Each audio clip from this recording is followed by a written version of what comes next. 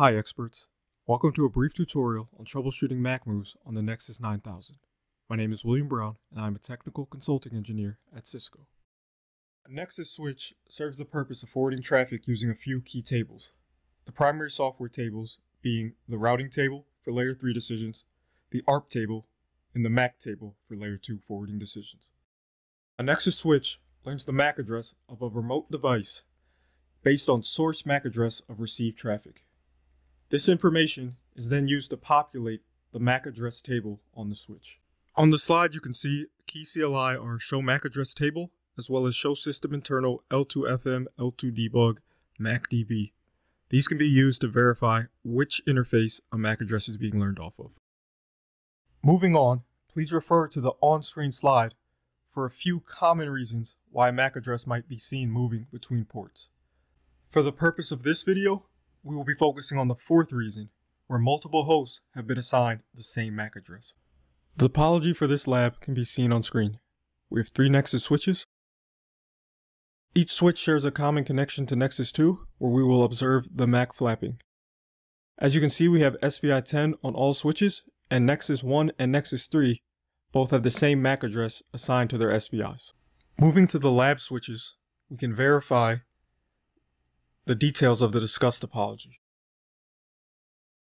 Here we can see we have VLAN 10 in the upstate with 10.0.0.1 assigned on Nexus 9001, along with the manually assigned MAC address. The same configuration can be verified on N9K3. We see we have the address assigned 10.0.0.3 and the SVI is in the upstate, as well as the statically assigned MAC address 2022, 2022, 2022. On Nexus 9002, we can verify the same, only here we will see that the MAC address has not been statically assigned, but is the auto-generated one for the SVI. Sourcing pings from the SVI on N9K1 and N9K3 will generate MAC learning on N9K2. Starting with the show MAC address CLI on Nexus 9002, we can see what interface the MAC address 2022, 2022, 2022 is currently being learned off of.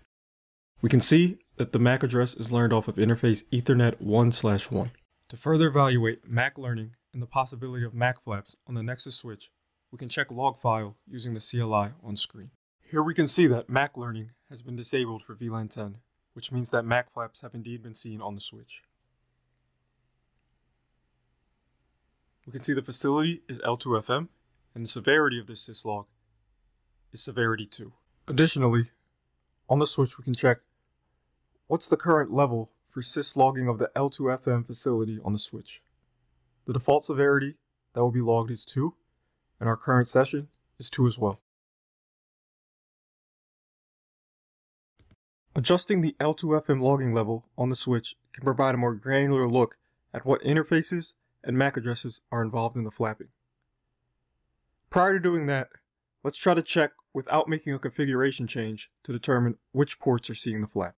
Using the show system internal L2FM, L2debug, MACDB address CLI, we can check which interfaces are involved in the MAC flapping for a specific address. Using the IF/switch ID column, we can see the interfaces in hex that are involved in the flaps.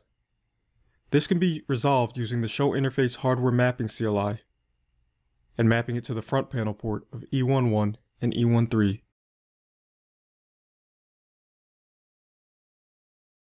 For a more granular approach, which doesn't involve mapping of the hex values, we can also increase the logging level of L2FM to 5.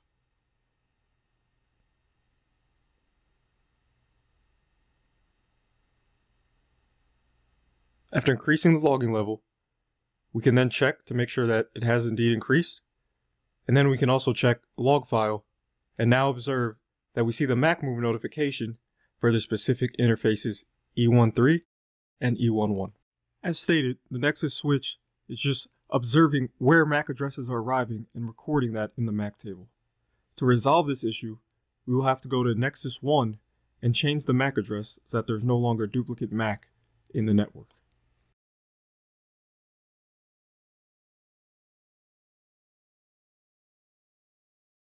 After assigning a new unique MAC address to Nexus 1 VLAN 10, we can then go back to Nexus 2 and observe the behavior. After the VLAN 10 MAC learning disabled timer has expired, we can then check the switch to see if any more MAC flaps have occurred. The MAC is now learned only off E13, and we can check Nexus 3 and Nexus 1 to see if their pings to Nexus 2 are working. On both switches, the pings are working, and we can make one more additional check of log file and see that no more MAC flaps have occurred since making the change. Thank you for taking the time to view this brief tutorial, and we hope the information in this video will assist you with troubleshooting MAC moves in your network. Should you need additional assistance, please don't hesitate to contact Cisco Tech.